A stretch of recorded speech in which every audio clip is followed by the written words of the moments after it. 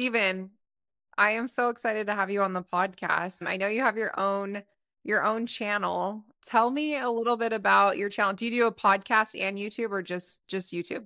It's mostly YouTube. I was uploading a lot of them onto like podcast platforms as well, but I've fallen a bit behind. Most of my attention's been on YouTube. But yeah, it's called Mormonism with the Murph. I created it back in July 2022, so it's been just over a year and a half. And the purpose of the channel is to try to dive into controversial church history topics or look at things to do with the church's truth claims. So I've explored topics with church history or like the Book of Mormon. I want to try to be balanced and as fair and as objective as I can be, while acknowledging that I'm biased, I'm a believer, and we all interpret things differently. But I really want to explore and to represent and steelman the critics' position and their criticisms, their arguments. Let's look at their evidence and then look at the faithful apologetic responses or some of the evidence in favor. And I also would interview different scholars or historians on a topic, and I try to ask the hard questions.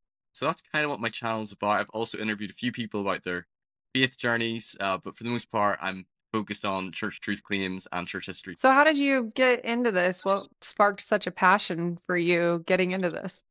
Well, I would say probably my own faith journey, my own faith crisis is probably what caused me to be interested in things to do with church history and criticisms and apologetics. And we'll probably get into this with my story, but leaving the church, sort of losing my faith, and then having experiences that brought me back, and then sort of like trying to navigate and like reconstruct, okay, now that I believe again, how do I make sense of some of these criticisms or attacks against the church's truth claims, and really just trying to dive in and confront and figure out some sort of alignment between spiritual and intellectual. So it's not that much of a devotional sort of channel. It's more sort of a scholarly sort of channel research. If you're into it, then you'll enjoy it. I really enjoy Don Bradley, and I know a lot of our listeners do too. And I think that he does such a great job of taking hard questions and well, I mean, and he had his own faith journey, of course, but the way that he I'm hoping to do an interview with John because, or with Don, sorry, because he's a great historian, and I feel like there's some connections with yeah, our faith journey. So I'm hoping to do an interview with him. I love how he responds to hard questions. It's like it's almost like he like solved a puzzle and it was like this spiritual overflow once the puzzle was solved. And I don't know, it was just really, really interesting. Well, okay, let's jump into your story. I want to hear it. I know I've like heard bits and pieces, but I'm super excited to hear the whole story. And yeah, so let's get started. So I'm from Northern Ireland. If people can tell, my accent's a bit peculiar. It's not the typical Irish accent that you associate with leprechauns or people from Dublin. I think it almost sounds a little bit more Scottish than your typical Irish accent. But I was born in Belfast. Both my parents were members of the church. My dad was a convert, so he converted in his early 20s. He grew up in the Presbyterian faith, so he was a Christian, but I don't think he really had any faith. He had a friend who invited him to take the missionary lessons and to read the Book of Mormon, and felt the Spirit, got baptized, then went on a mission. He met my mum after his mission, and she also was very active in the church. She served in calling. She went on a mission. So I had a pretty like traditional, maybe orthodox upbringing in the church. We went to church on Sundays. Would have went to youth activities and primary. We would have had family home evening and daily family prayer. We weren't great when it came to like daily scripture study and family home evening. It was a bit like up and down. But yeah, I had a pretty regular upbringing. So I would have went to young men's. I was baptized at 8. I was ordained a deacon, teacher, priest. I wouldn't say I had a testimony as a child. Like, there's some primary children that from age 6, they're up and they're like, I know the church is true and I know Heavenly Father loves me and I love my family. And they're like, we goody two shoe, like Nephi's. I was never like that. I was always like a little bit rebellious as a kid and I found church boring. I just didn't really understand the scriptures and I just couldn't wait to get home and play on a PlayStation or play with the ball. So I wasn't very spiritually minded as a kid. I did have like a few experiences with like Heavenly Father like answering my prayer if I like lost my toy ball or couldn't find like a toy or like my homework once. I remember praying. But it was whenever I hit around the age of 12, 13, 14, I was going through personal sort of trial in my life. We just moved back. We were living in England for part of my childhood, and we moved back to Northern Ireland, back to be with family. And I just moved into a new sort of secondary school. And whenever you hit like your teenage years, you get self-conscious, you're going through puberty, all those things. And I was having a really hard time fitting in with the kids at my school, which I'd never struggled with before growing up. I always felt like I was quite a friendly kid and got along with people. But long story short, I went through a time of being bullied, and it got quite severe. One point where I was really having a lot of emotional challenges, anxiety, fear. And it was around this time where I sort of turned to God and was like, why am I going through this? Like, why is this happening to me? Like, I'm a good kid. If I'm your child, like, please take this away. And it was around that time where the missionaries were taking me for young men's. I was the only young man at the time in my ward. The church isn't very big in Northern Ireland. Up until this point, I was not really interested in the gospel. But they gave me a Preach My Gospel, which is the missionary manual for how to be a missionary. And there's a chapter about basically what missionaries teach people who are learning about the gospel. So I studied about the message of the restoration, like the apostasy, Joseph Smith's first vision, the coming forth of the Book of Mormon. I studied about the plan of salvation and the atonement of Jesus Christ and the gospel of Jesus Christ. It was like I was learning about the gospel for the first time. Like that's kind of how it felt, like I was an investigator. And it all just resonated in my mind. It all felt right in my heart, and my seed of faith was growing.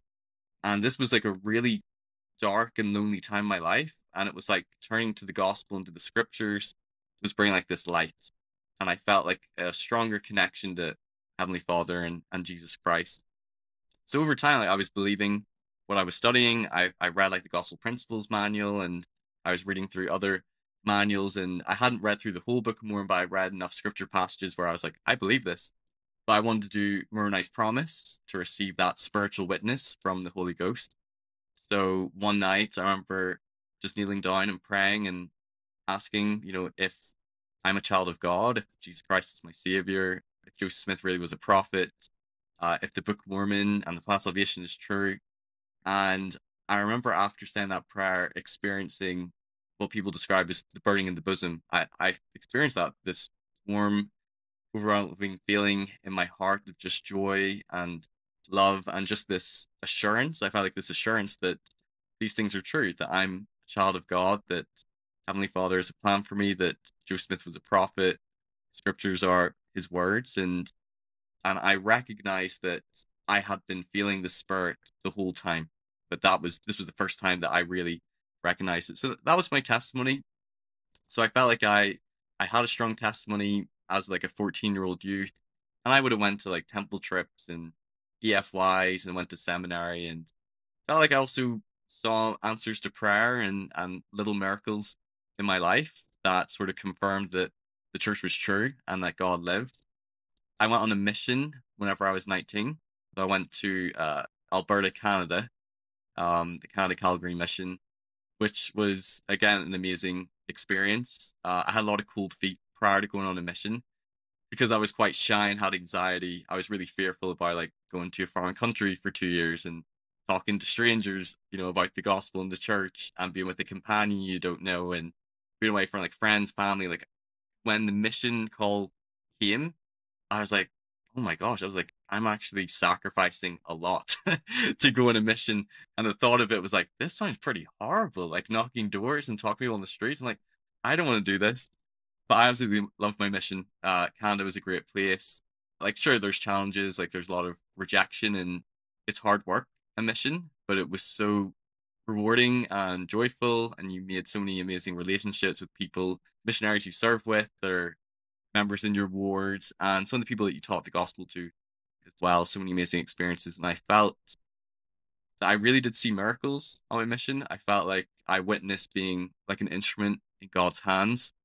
There were times where I really felt like the Spirit was helping me and inspiring me, and felt like my testimony, my love of the scriptures grew in just my conversion to Heavenly Father and Jesus Christ. And by the end of my mission, I felt like I absolutely knew it was true. I was 100% sure this is the Lord's church, Joseph Smith is a prophet, and just had no doubts at all.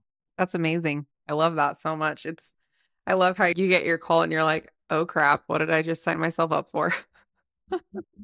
Oh, it was like a flood of anxiety because the mission call or the mission age just changed from 19 to 18, I think like a Hmm. year prior. End up there was some delay, so I didn't end up going until I was 19. But it was whenever I got the call, I remember that day, like everyone has these big celebrations, like Hmm. parties when they get the mission call. I can remember going in my back garden and just feeling pure panic. And then I kind of was in denial up until I got set apart. And then again, it was like pure panic. I was just like, what on earth am I doing? And all the people around me who had mission calls, they were just so excited. And it's like, a mission's going to be awesome. And I'm just like, have you thought this through? Like, we can't watch movies, listen to like normal music. We have to talk to strangers. Like, there could be crazy people. In some ways, I had very idealistic expectations of a mission, but it was more joyful and rewarding than I could have anticipated at the I same love time. that so much. That's so cool. And it sounds like it really cemented your testimony after the younger years of discovering and having that spiritual confirmation. And then it sounds like it solidified it. And then what happened after that? Yeah, so well, I came home and testimony was strong. I was serving in callings. I was going out regularly with the missionaries. So you could say I had like the RM fire. And what sort of led me to having a faith crisis was I had a family member who no longer believed. She'd stopped going to the church. I wouldn't say she was like a hostile, angry anti-Mormon, but she was pretty against the church. And a few months after my mission, my mum passed away, which was obviously a really sad and devastating and tragic time. It was a really sacred time in my life where I felt like I really cleaved and turned to the gospel and the plan of salvation even more. And it really brought us together as a family. When something like that happens, you realize that like family relationships are what matter most. And all of the other mundane things in life are of secondary importance. And I was really thinking about our eternal family, and I wanted to help my sister who had lost her faith to come back to the church. And she was still a really good person. We had a good relationship. And I wanted to know her concerns because in order to help resolve her concerns, I had to sort of know what they were. And up until this point, I'd never gone looking for anti-Mormon or critical material. I knew like a few things. So I knew about like the priesthood ban, that blacks weren't given the priesthood until 1978. I knew about polygamy. I don't know if I knew that Joseph practiced polygamy. If I did know that, we would just assume they're all like spiritual wives or just sealings. I remember I watched the movie God's Army, which is like it's a class Yeah. missionary movie. And there's a missionary who sort of doubts his testimony and like leaves on in the movie. And he brings up like, oh well, there are no courses in America till Columbus came, or there's multiple accounts of the first vision. So I maybe had heard of a few things, but I really didn't know any of the criticisms in church history. So she started sharing with me some of her concerns. And some of them now are like things which maybe wouldn't bother me a whole lot, where I understand the context to them. But I remember, told me like, Joe Smith drank wine in Carthage jail, or that Joseph Smith had a seer stone, or Joseph Smith married a 14-year-old or other men's wives. And I'd never heard of that before. And immediately my response was, that's anti-Mormon lies. Like, where are you getting this information from? And then she showed me some sources, like in the history of the church or the Journal of Discourses, or things in the church's gospel topics essay.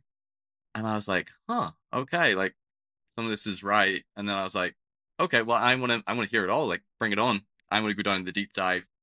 And the main critics that influenced her losing her faith was a man called Grant Palmer. He was a former institute teacher and director and a church historian who was excommunicated from the church. And the Tanner, so Sandra Tanner, she's quite famous for Utah Lighthouse Ministry. And they have a book, Mormonism, Shadow of Reality. And I was like, okay, well, I'm going to listen to every single episode and interview I could find of them. And I was working night shift at the time, so I was working in a supermarket, and you could put your earphones in. So I was just listening to tons of interviews and podcasts. And during this time, I was just being exposed to so many criticisms and challenges against the church, its truth claims, against the Book of Mormon, against the prophet Joseph Smith. I think what was really troubling is I was learning some things which were true, and I didn't know how to reconcile. And over the period of a couple of months, I was just sort of like in faith crisis, where I was just struggling with just so many issues, things from like the different accounts of Joseph Smith's first vision, anachronisms in the Book of Mormon, or DNA in the Book of Mormon, 19th century material or the King James Bible, passages or errors, polygamy, Book of Abraham, the connections between the Temple endowment and Freemasonry, that Joseph was a Freemason, May 1842, and then about 6 weeks later, we got the Temple endowment, changes to Revelations and Adam God theory and blood atonement and some of the racial teachings justifying the priesthood ban. And it was like within a couple of months, I was like being exposed to like so many issues and challenges. I was really doubting my testimony. I remember I had a couple of meetings with a priesthood leader, with my stake president, and I was going for a Temple Recommend interview. And when he asked me a question, I can't remember what it is, but sort of like if you have a testimony of like the restoration, the prophet Joseph Smith, I just couldn't answer yes. And he was quite surprised. So then I started to tell him some of my questions and concerns. And he was quite informed, he was quite nuanced, so he sort of validated and empathized with some of the questions. We had a couple of follow-up meetings, and he was trying to provide a sort of like a faithful interpretation, and he encouraged me to check out Fair Mormon. So I was like, okay, I'll go check out Fair Mormon. In our conversations, I was becoming more critical because really 90% of what I was consuming was critical material. I'd read through a lot of Mormon Think. I then ordered Grant Palmer's book, and I was just fully immersed in the criticisms.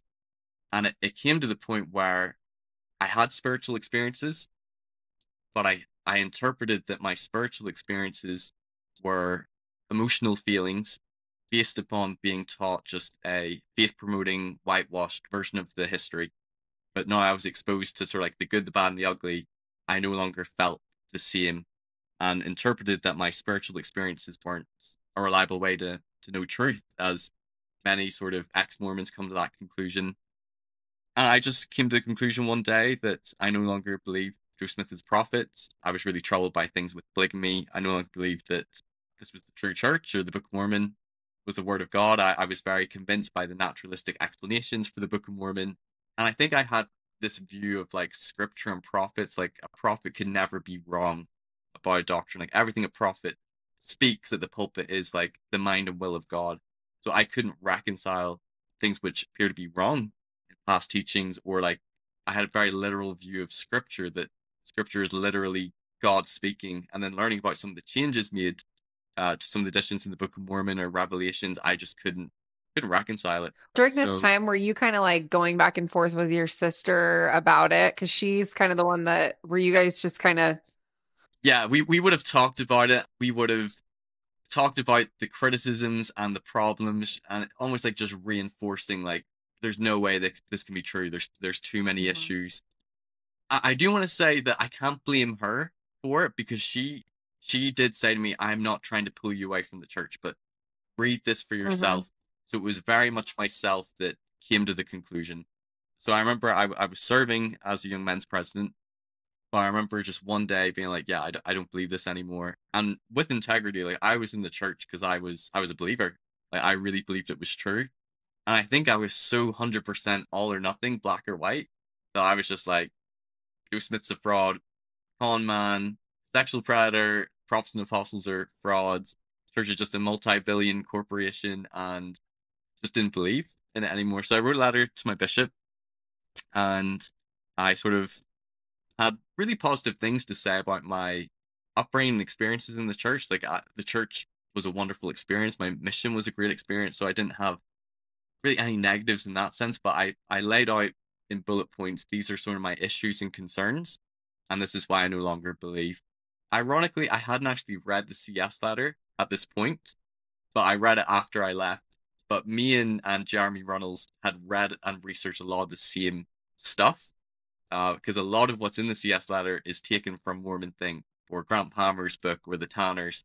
So whenever I read the CS letter, it was really like validating. I was like, yeah, I'm with you, Jeremy. Like I have the same questions and issues as him. So yeah, I wrote that letter. that I was going to leave the church. I didn't remove my name. My dad didn't want me to, but for all intents and purposes, I was out, and it was quite liberating. What did you do when you left? Were you like, I'm gonna try some alcohol? Like what was the first thing you did? Like, is that kind of what you thought? Like Whenever I left, so I still believed in God. I still believed in Jesus, and a lot of the critics I was really influenced by tend to be evangelical Christian critics. So Sandra Tanner and Grant Palmer were Christian. I was listening to like the Wilders who left Mormonism and converted to Christianity. I read her book. I was reading a lot of and listening to a lot of like Christian channels, but that were attacking Mormonism. So I still felt like I don't need to throw out God or Jesus. I still believe I had like maybe some spiritual experiences or answers to prayer. But all this Joseph Smith Book of Mormon, that's all malarkey. That's all not true. So for a time, I was going to Christian churches. I was reading the Bible, and I was really wanting to embrace Christianity. I did obviously start drinking tea and coffee, and yes, I did have alcohol. And so over the next few months, I was going to Christian churches, and I really wanted to be a Christian. And even though I was quite skeptical of spiritual experiences, I was open to having a conversion experience in Christianity. And I was dating a Christian girl, but I never had a spiritual experience that I felt like this is the truth. This is where God wants me to be. And over time, as I was researching, I became disillusioned with some Christian beliefs or doctrines, particularly the Trinity. I read a book about the Trinity, so I realized I should understand it as a Latter-day Saint.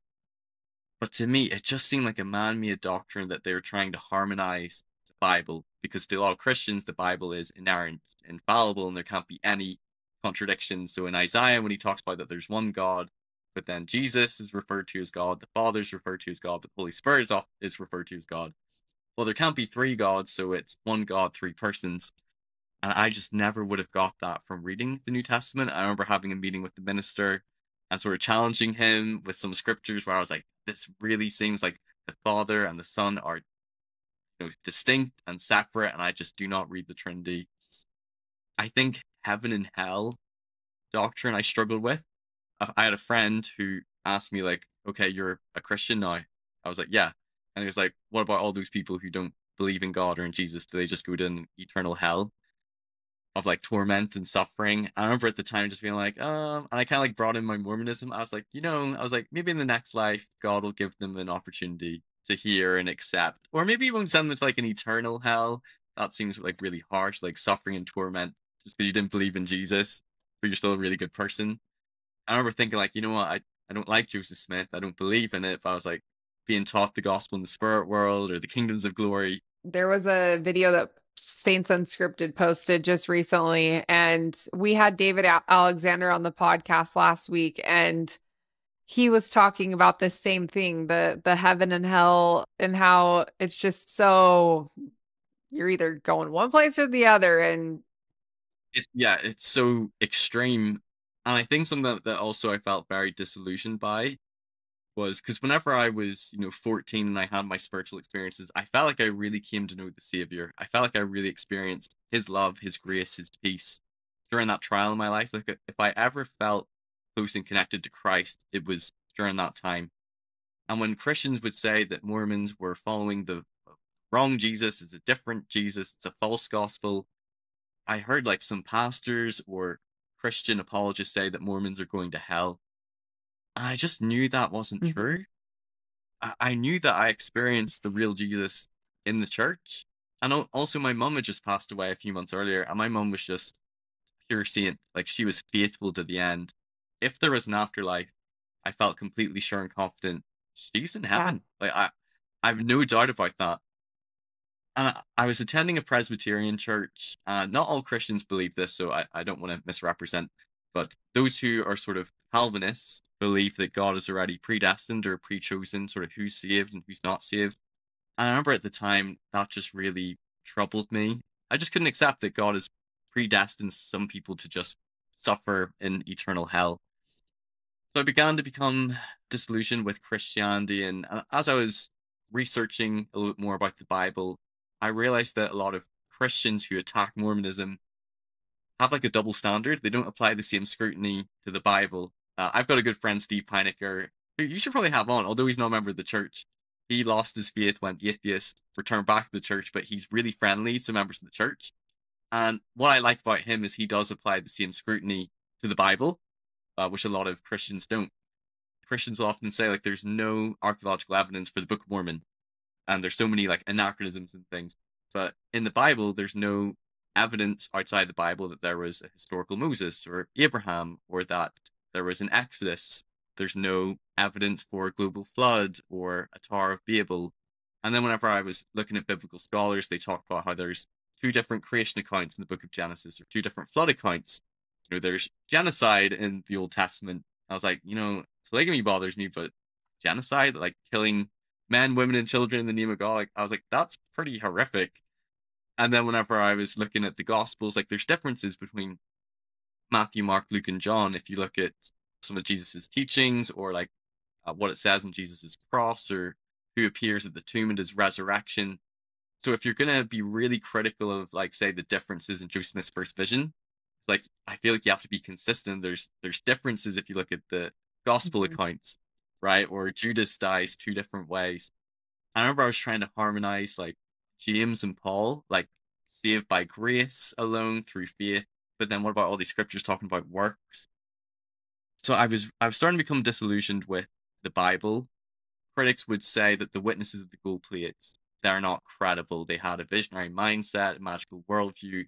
But then I was like, why are the witnesses of Christ's resurrection any more credible? How can I say that, okay, there's differences in Joe Smith's first vision, so I can throw that out, but there's differences in Paul's accounting of his vision on the road to Damascus. And I began to realize that if I'm applying the same consistency to the Bible, that there's some issues there as well. And it was during this time where I was almost like, well, I don't know what I believe. How do I know there's a Jesus? How do I know there's a God? And this is when I think I was really in faith crisis, like the dark night of the soul. Because I think when I first left the church, Christianity was a soft Mhm. landing. And I kind of felt liberated, but I also felt like, okay, this is what I believe now. But now I was like, I don't know what I believe. Like, am I going to be agnostic? Am I going to be atheist? Is there still a Jesus, but all religions are wrong? I was just really torn at this Mhm. time. Wow, I imagine that being in that place was probably extremely depressing. Yeah, I think I was heavily conflicted, and what happened around the same time, which sort of added to the feeling conflicted, because I felt like 99% sure church wasn't what it claimed to be, and I was very well versed in a lot of the critical arguments. I pretty much memorized the CS letter. So whenever I get in discussions with people about the church, I would just bring up all the problems, all the criticisms, and I felt like I would win in these intellectual debates with people.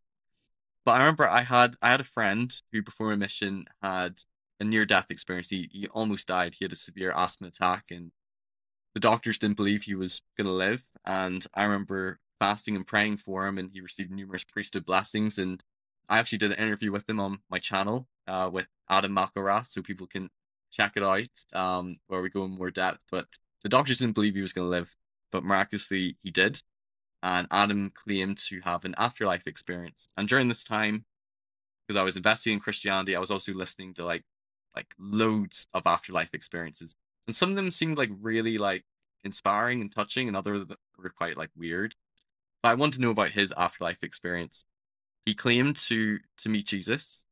He claimed that he was engaged in missionary work on the other side, and his experience, if it didn't confirm the church, it at least showed that Jesus approved of the church if what he was saying really happened. And I sincerely believe he believes it. And I didn't know what to do with that at the time because I was so dog certain Joe Smith was a false prophet, the church is a cult. I didn't know what to do with that. And that was probably the first time where I felt a little bit of like uncertainty or like maybe my 99% certainty the church wasn't what it claims to be dropped to maybe like a 90. But I was also like, loads of people claim afterlife visionary experiences. There's no way I can know it really happened. I remember my dad, he sent me an apologetic video And initially I was like, Dad, like I don't want to listen to this pseudo scholarship, this mental gymnastics. Church isn't what it claims to be. Like, come on, like give it a rest. And he was like, just watch it. And I sort of recognized that I'm not being very open-minded. I'm not willing to listen. I'd already come to a firm conclusion, so I was like, fine, I'll watch it. It was by a guy called Bruce Porter, and it was about the connections and correspondences and parallels between our temple endowment and ancient Egyptian temple rituals. If I'm being intellectually honest and consistent, just as I couldn't deny that there are things which are similar, if not identical, between a Masonic ritual and temple endowment, there were things which corresponded quite well. And I was like, okay, I can understand why to a believer they might think that the temple endowment is like a restoration of like an ancient temple ritual. That sort of sparked some curiosity. So then I started to explore like, is there any other evidence on this? Because I never heard this before. And I watched some videos on Fair Mormon, and there's a really good YouTube channel, LDS Truth Claims, talking about the correspondences and connections between ancient temple rites and our temple endowment of ancient Jewish priests or early Christians, or even like the ceremony of a monarch as well, like a king or a queen being coronated, and how they, would receive like a garment with marks in it or robes, make certain covenants. Early Christians did like prayer circles, some of the hand clasps and things. And I was seeing like a lot of these striking correspondences to our temple endowment. The conclusion that Joseph Smith just plagiarized and took everything from Masonry, this now complicates that interpretation. I still thought, okay, he maybe just took it from Masonry, but I realized a believing argument could be made that perhaps Masonry was a catalyst for restoring ancient temple rites. And that was kind of cool at the time, kind of opened my mind, didn't cause me to believe. But then I started going down sort of like the rabbit hole of what other faithful evidence is there. So I looked at, Nahum and Bountiful, Lehi's travel through the Arabian desert, and how it converges really well with the text of First Nephi. They found Nahum, an altar, NHM. It's in sort of like the right location, dated at the right time, near a burial site. And then the eastward turn that's spoken about in First Nephi to Bountiful, they found a really good candidate for Bountiful there, Korfot. And Nahum's kind of like scoffed by critics, like, oh, just NHM and an altar. But whenever I really looked at the whole travel and how it converged really well, I thought to myself, like, man, if Joseph Smith just made this up, how does it actually converge this well? And I was adamant he must have had a map. Like that's the only way I could explain it. I couldn't find really any solid evidence for that. So that was sort of like a book on like my unbelieving shelf where I was like, man, this actually correlates really well. Whenever I looked at the witnesses of the gold plates, critics tend to focus on like a lot of like second, third hand statements where like Martin Harris says like, oh, I saw them with spiritual eyes, or I saw Jesus in the form of a deer. I didn't really see the plates. I only saw the plates like I see a city through a mountain. And if you just look at those quotes, you're like, oh, these guys are incredible. They had a visionary mindset and a magical worldview. They're a bunch of loons, and you can't take their testimony seriously. But as I was researching into the accounts of the witnesses of the gold plates, the critics were only presenting a few and second, third hand statements of the witnesses and were omitting about 90% of their positive Wow. statements, where the three witnesses throughout their life reaffirm, not only do they never deny their testimony, but even after leaving, they reaffirm over and over again. They know they saw the angel, they know they saw the plates. David Whitmer was once asked, are you sure it wasn't a hallucination or a mental disturbance? He's like, no. He's like, I saw with my eyes, I heard with my ears, I know whereof I speak. Wow. And even Martin Harris, the one who they say like, oh, he was a spiritual loon. So many times he would say like, as sure as you see the sun in the sky, I saw the plates, and as sure as you see that chopping block, I saw the angel in the plates, and I chopped my head off before I deny it. And I was reading so many statements from the three witnesses and the eight witnesses, and I was like, okay, it's faith whether or not we believe their testimonies, but they are absolutely adamant that they know they saw the angel in the plates. And I think I began to realize that, like, the critical view that Joe Smith just manufactured or fashioned his own set of metal plates, he somehow tricked the eight witnesses when he showed it to them, and then the three witnesses all had a mass hallucination. And the Book of Mormon prophesied that the three witnesses would see the plates by the power of God, and that was before the witnesses saw the angel in the plates. I was like, that's also like pretty unbelievable for Joseph to pull off. Like that's almost as hard to believe as there really being an angel in place. Maybe they told the truth.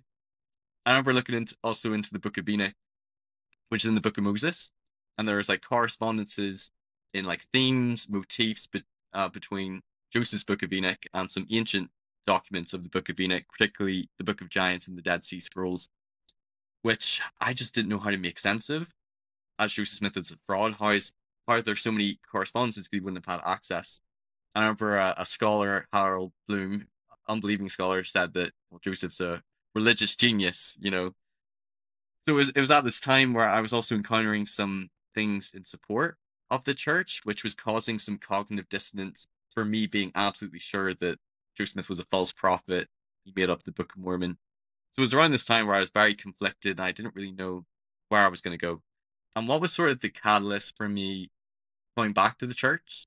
Because I don't think any of those intellectual arguments or evidence would have caused my faith to come back. They were kind of interesting, but I was still just like, no, I don't believe it's true. And somebody sent me a talk. It was BYU devotional by Elder Oh Corey. yeah, the Stand Forever talk. Yeah, and I listened to it, and I remember I listened to it like 3 times in a row. And his talk, in a nutshell, he talked about how a lot of people are leaving the church or experiencing doubts, encountering criticisms leveled against the church. And he talked about he himself as a general authority wading through a lot of like antagonistic material and feeling like this spiritual gloom as he was wading through it. And a critic would say, well, you're feeling gloomy because your religion's being shown to be false. That's why you're feeling gloomy and all this cognitive dissonance. Remember, he said that the spiritual gloom he felt, it was the absence of the spirit, and that God's voice isn't in those critical voices. And he talked about how there's primary questions and there's secondary questions, and the primary questions are of what are of most importance. Like, is there a God? Is Jesus Christ our Savior? Was Joseph Smith the prophet? Is the Church of Jesus Christ of Latter-day Saints the Lord's restored church? Is the Book of Mormon true? And I don't think he was trying to be dismissive of the secondary questions, because they're still important. But I felt like he was making the argument that you could spend a lifetime going through all the secondary questions, and even if you find answers to the secondary questions, it still doesn't answer the primary questions. So, for example, on my channel, I did a series on Joseph Smith's first vision, responding to a lot of the criticisms leveled against his first vision. And I feel like I've provided some plausible answers, responding to some of the criticisms. Some people may not be persuaded, but even if you feel like they answer a lot of the criticisms, it still doesn't really prove or determine whether or not Joseph Smith had his first vision or not. And I felt like that was the point of his talk. And he talked about like there's different ways of knowing truth. There's like a research analytical method, scientific method, and then like a divine spiritual method. But the part of his talk that really profoundly hit me, that touched my heart, was he held up the scriptures and he just boldly and very sincerely said, like, ask yourselves, ask God, are these lies? Are they delusion, or are they truth? That was sort of my James 1:5. Although I was wrestling with lots of doubts and concerns about the Bible, still things to do with the church, even questioning God or Jesus, deep down, I still believed there was a God who'd answer my prayers. And I sort of had this moment where, like, if I believe that there's a God, I have to believe he's going to speak to me. He's almost not worth believing if I don't believe he can answer me. And sometimes Christians will say, like, don't pray about the Book of Mormon. That's how you get deceived, Men's hearts are deceitful. I sort of feel like, is God like so weak that asking faith he can't answer you? And I feel like when you look at some of the simple teachings of Jesus in the New Testament, it's like, asking you shall receive, seeking you shall find, knocking it shall be opened unto you. So I decided that I'm going to fast and pray. It was a time of sincere prayer, urgent seeking, probably the most humble, heartfelt prayer of real intent. I was fasting, just pouring out all my concerns, all my questions, real issues and doubts I had. What's true? What's the right path? Should I be a Christian? Are all religions wrong, but maybe there's still a Jesus? Is the Church of Jesus Christ of Latter-day Saints? Is it the true church? Was Joseph Smith the prophet? Are the scriptures your words? What must I do to be on the right path and return back to live with you? I remember after saying some prayers, no answer came. But I remember I had an impression, and I would have said to people as a missionary, if you want to talk to God, pray. But if you want God to talk to you, turn to the scriptures. And I'd thrown away all my Mormonism stuff into a cupboard. I threw all my garments in a rubbish bag, and my scriptures were away in a drawer, like my Book of Mormon Doctrine and Covenants. But I went and opened the Doctrine and Covenants, and I opened to section 18. I'll just read a couple of the verses that I read. So this is verse 33, and it says, I, Jesus Christ, your Lord and your God, have spoken it. These words are not of men, nor of man, but of me. Wherefore you shall testify they are of me, and not of man. For it is my voice which speaketh them unto you, for they are given by my Spirit unto you. And by my power you can read them unto another. See, if it were by my power, you could not have them. Wherefore you can testify you have heard my voice and know my words. Oh, And as I read that passage, and I'm sure I've read it before, I just felt filled with illumination and enlightenment in my mind, and just this joy and this love and this light in my soul. I was just overfilled, and tears streamed down. And it was as if it was like the veil was rent and it was the Lord speaking directly to me, that these are his words, that he spoke to me by his Spirit. I've heard his voice. And it was probably one of the most powerful spiritual experiences I've ever had. But it was also not too different to other spiritual experiences. It just seemed more direct, more profound. And for hours, I just lay there feeling just filled and illuminated and enlightened. So then as the spiritual feelings sort of fade away, remember I was still sort of a skeptic and unbeliever. And I thought, hold on a minute. I was like, maybe I just like was in a very emotional state praying, opened the scriptures, happened to read that passage, and then experienced like elevation emotion or brain euphoria. Like it wasn't really God speaking.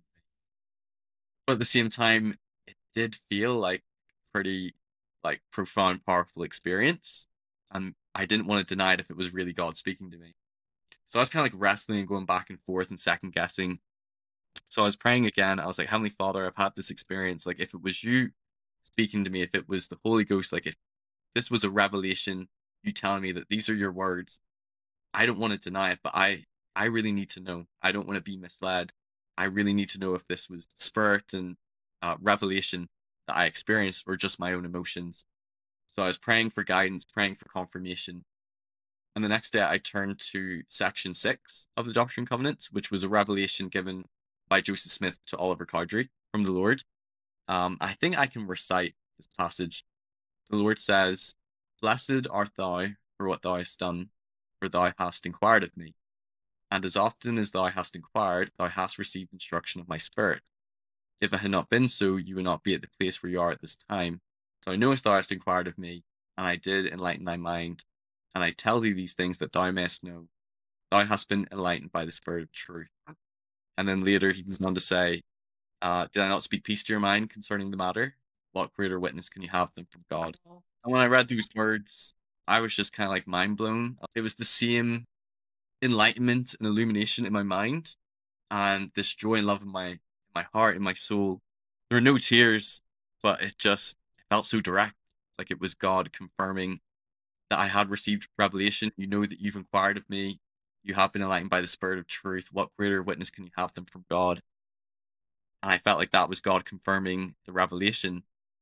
But unfortunately, because I'm a doubter and a skeptic, same process happened a few hours later. I was still like, was this just a coincidence again? I remember I went back and I read the CS letter again, and then I went back to God and I was like, no, there's too many issues. Like, look at Adam God theory, God. Look at polyandry. Look at the seer stone in a hat. I was like, there's too many issues. There's no way it can be true. I was like, there's some disconnect here. Like, is this Satan giving me the revelation? I was like, okay, well, I don't think that really makes sense. And I was just like, how can it be true? And I also felt annoyed that I got that answer because I didn't want the implications of like going back to church again. Like I made it very public. I no longer believe. I made a public post. I wrote a letter to my bishop. I'm enjoying drinking tea and coffee and not having to pay tithing.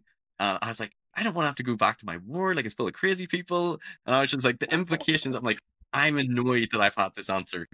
And I was like, you must be misinformed. There's so many problems, God. I know you claim to know everything, but you obviously don't know about the CS letter. The next day, I was flicking through the Book of Mormon, and I find this quite funny. I read Jacob 4, And there is a scripture, and I'll just paraphrase, but it's along the lines of like, don't seek to counsel the Lord, but seek counsel from his hands, for he counsels in justice and wisdom over all his works. And, pretty much God knows everything. And then there's a part that said, despise not the revelations of God. Wow. And I was just like, oh, for flip's sake. I was You like, for flip's can't sake, God, you just deny want me. after those three experiences.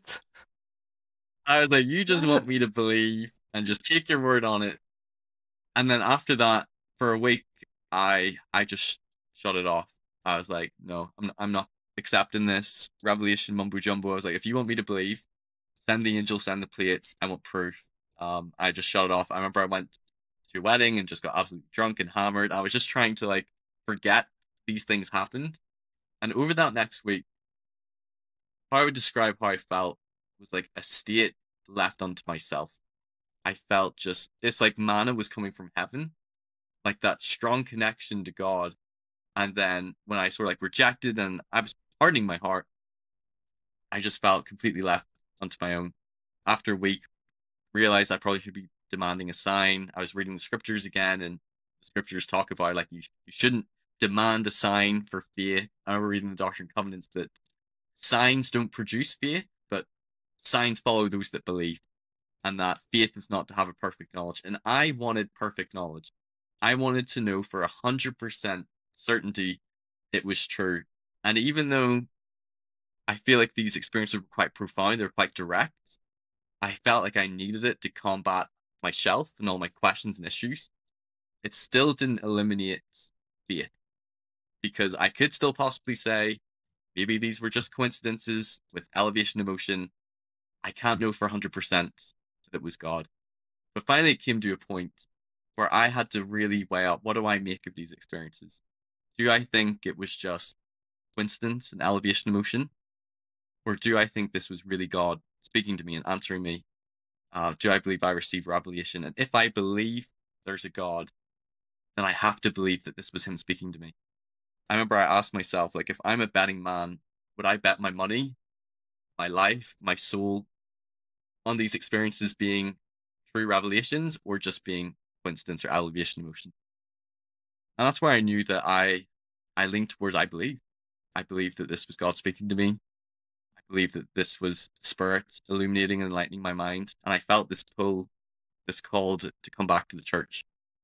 So I remember I wrote a letter to my stake president, same one that I'd met with before, and told him about a lot of these experiences and that I decided that I'm going to come back to the church. Wow. That is so powerful. So amazing. Oh my gosh. Okay. Tell us how it felt to go back to church. And I also want to know about your sister. What Yeah. happened with that? And yeah, what was the experience like going back? And also, did you publicly post it on Facebook? Like, hey guys, I take back what I said. No, so I didn't go public on Facebook again. I sort of realized that I kept it quite personal and private somewhat. These experiences I shared them with a few people. Going back to church was really hard. Whenever I drove there, there really was this wrestle between his will and my will, between like the spirit and the intellect. Because I remember driving there and just being like, no, I'm not doing it. I like turned around, drove back, and I was like, no, you gotta go. It was like I was fighting with myself there. I remember like walking through the car park and then entering the church doors. I'm like, I can't believe I'm back. Like I thought like I've graduated from Mormonism, and I was like, I have the real truth, and you're all blind sheep. I was like, here I am back. But you know what? Coming back, it felt like coming back to my spiritual home. And I remember it was War Conference that Sunday, and there were so many people that just welcomed me back with loving arms, and it really did feel for me like I was back in my spiritual home. So yeah. So awesome. I love that. So my sister was living in England at the time, so she knew that I came back to church. I think she was surprised because I think she thought I probably just came back for social reasons. I was like, no, actually, I believe again. She was like, what? And even some of my friends were surprised because whenever I left the church, like I would have told people, like, not that I was trying to like destroy people's faith, but I would have pretty much told them all Mhm. the issues I had. So friends were surprised whenever I came back to the church. And since then, me and my sister, we've maintained a good relationship. She's aware of my channel. She is still, critical of the church, but we've had some, I think, positive conversations where she's listened and listen to my story and experiences, and I feel like we are able to talk and listen while we might disagree. We don't have to be disagreeable, and we can be respectful of each other's views and experiences. Wow.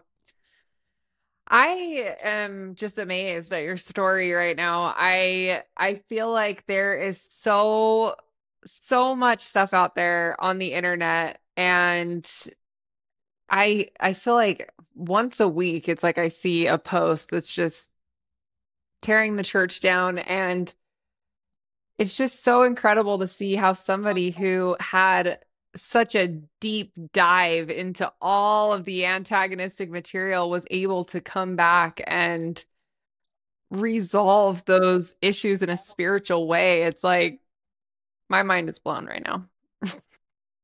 Because I think if TikTok had been created when I left the church, I probably would have been one of those Yeah. anti-Mormon, ex-Mormon TikTokers that you would have hated. That probably would have been me.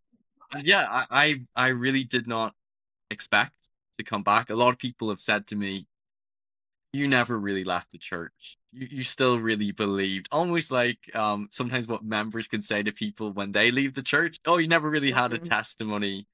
That sort of thing. You just couldn't hack the commandments. People would say that to me, like, you just couldn't hack being ex-Mormon. The church was comfortable for you. And whether or not the spiritual experiences are real and valid or not, they're the reason Yeah. I came back, primarily. Some of the things to do with apologetics and evidence, and over the years, I've been trying to reconstruct my faith and my paradigms because I couldn't go back to the very Yeah. simplistic black and white view I had of scripture prophets before. And it has been a struggle, like still navigating my way through.